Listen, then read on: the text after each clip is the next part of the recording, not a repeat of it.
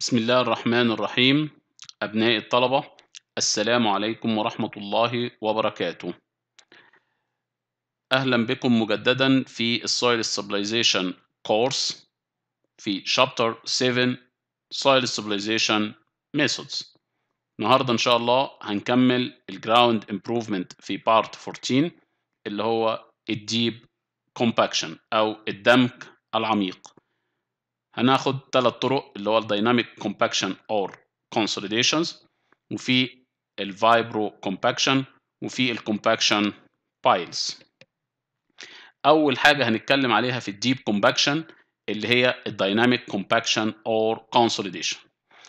بنقول 10 to 20 ton free falling weight dropped from a height of 30 meter or less. يعني لو انت عندك الارض هنا فبيبقى عندي من 10 ل 20 طن لود بيبتدي يسقط من على ارتفاع كام؟ 30 متر او اقل شويه. shock waves generated travel to considerable depths, rearranging the soil formation to a denser and more compacted state. Greater depths up to 15 meter may be treated using special heavy machines. يعني ايه؟ طبعا لما انت بتيجي الحمل ده بينزل على السويل هنا بيبتدي يتولد لي هنا ايه؟ موجات تصادمية، وتبتدي يحصل لها عمالة بتؤثر على الترب اللي تحتيها لعمق معين. تأثر بتعمل ايه في التربة؟ تعمل ري ارينجينج للسويل فورميشن، يعني بتعمل إعادة لترتيب مكونات السويل بتاعتي. لإيه بقى؟ بيخلي التربة بتاعتي دنس، يعني ذات كثافة عالية ومدموكة، في حالة مدموكة كويسة جدا. بنقول إن احنا ممكن نوصل لعمق هنا 15 متر بس باستخدام بعض الأجهزة التقيلة. طبعا الطريقة ديت ليها مميزات، ان هي لو كوست يعني تكلفتها قليله، رابid تريتمنت معالجه سريعه جدا، suitable for a large variety of soil، انواع مختلفه كتيره من السويل تنفع الطريقه بتاعه الايه الدايناميك كومباكشن. لكن مشكلتها ليها عيوب، بتأذي، تعمل harm to adjacent structures، للمنشآت المجاورة بيحصل لها ممكن يحصل لها شروخ، installations، اليوتيليتيز، الانفايرمنتال تشيزو، كل دوت بتعمل ايه؟ نويز بليوشن كمان. كل دي تعتبر عيوب من عيوب الدايناميك كومباكشن.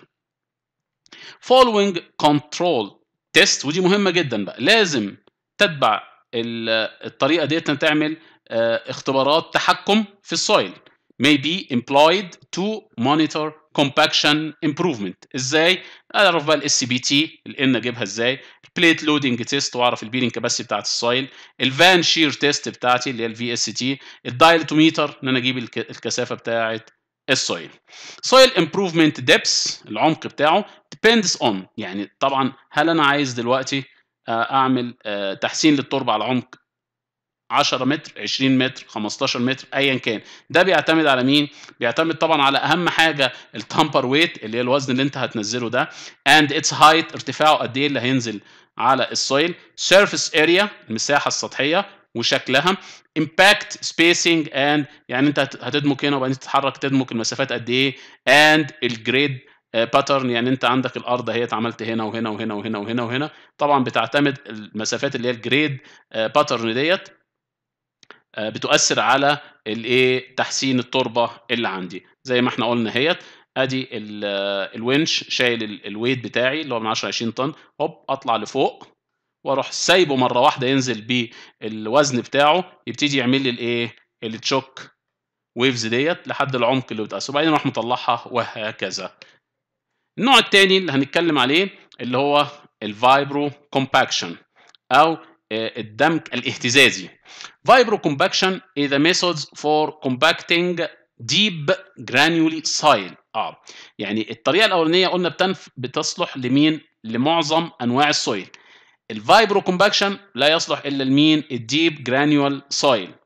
طيب by repeatedly inserting a vibratory probe، يبقى انا هبتدي احط هنا بروب مهتز تحت يعني السويل اهيت، هنزل بتحت هنا اهو، احط هنا الفايبراتوري بروب، يبتدي يعمل لي فايبريشن هنا، يبتدي يدمج لي السويل اللي فين العميقه.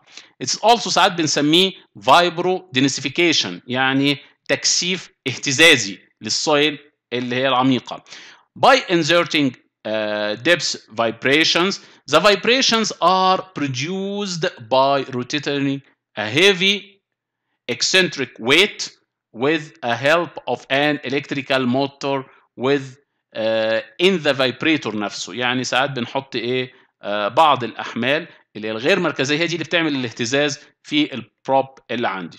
الفايبريتوري انرجي او الطاقه الاهتزازيه is used to ايه rearrange، يبقى هي برضك نفس الفكره، ان انت بتعيد ترتيب الايه الجرانيول بارتيكل، الحبيبات بتاعه السويل، في تخليها توصل لدينس ايه ستيت.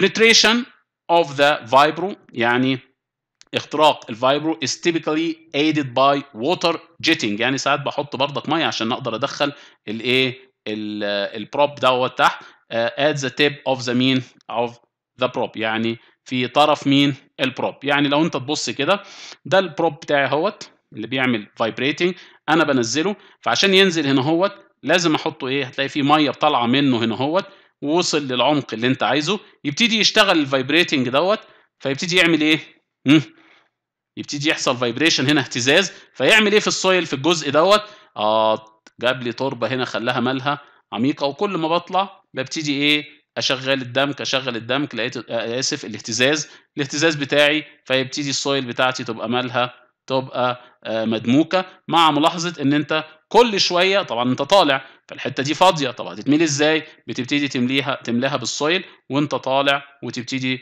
تعمل لها الاهتزاز، فتحصل على تربه ذات كثافه عاليه تقاوم الانهيار والهبوط. النوع الثالث اللي هو الكومباكشن بايلز او خوازيق الدمك، وthese piles are used to compact اللوز soils، يعني الترب مالها اللي هي المفككه، thus increasing their bearing capacity، يعني عن طريق البايلز ديت بتبتدي تزود قدره تحمل السويل، ودي بتبقى على مراحل او 5 مراحل، اللي هي الفيرست فيز، وبعدين السكند فيز بتاعتي، ادي الايه الدمك بتاع او خوازيق الدمك بتاعتي، وادي الثيرد فيز والفورث فيز، واخر مرحله اللي هي الفيز ايه فيز، تديني هنا تربه في الاخر البيرنج كاباسيتي بتاعتها عاليه. شكرا.